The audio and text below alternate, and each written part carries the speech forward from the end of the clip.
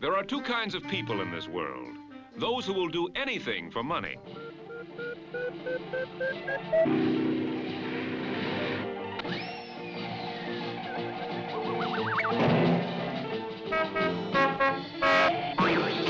And those who will do almost anything for money.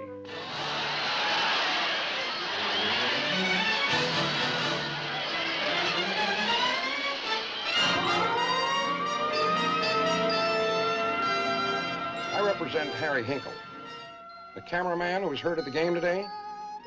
Yes. Well, this may be of some interest to you. I'm suing CBS, the Cleveland Browns, and a municipal stadium for $1 million. Here, look at this. There's a compression of the fifth vertebra and a narrow disc. Are you sure? Why do you think I'm wearing this outfit? Because I'm a barber? And what is your learned opinion, Professor Windharter? Fake.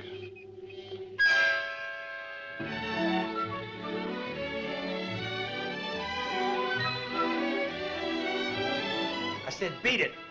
Bothering you, honey? Rio Tocati. If you ask me, we're just wasting our time. I think this guy's legit. Maybe so, but let's give it a chance. We've been watching for 3 days and 3 nights. Listen, I once shadowed a guy who was suing a yellow cab company. He had the Swedish masseuse come every so often, give him a rub down. Then one night, bingo, there he was, giving her a rub down. If anybody had told me Harry would get involved in a thing like this. Well, if you could keep him in line, I'd appreciate it very much. How much? Worry not, there'll be enough for everybody.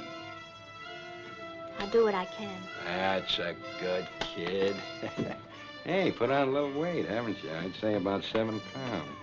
The incomparable team of Billy Wilder and Jack Lemmon, who told you about love in a walk-up in the apartment, love on the streets in Irma La Douce, love for your fellow man in Some Like It Hot, now tell you about love of money.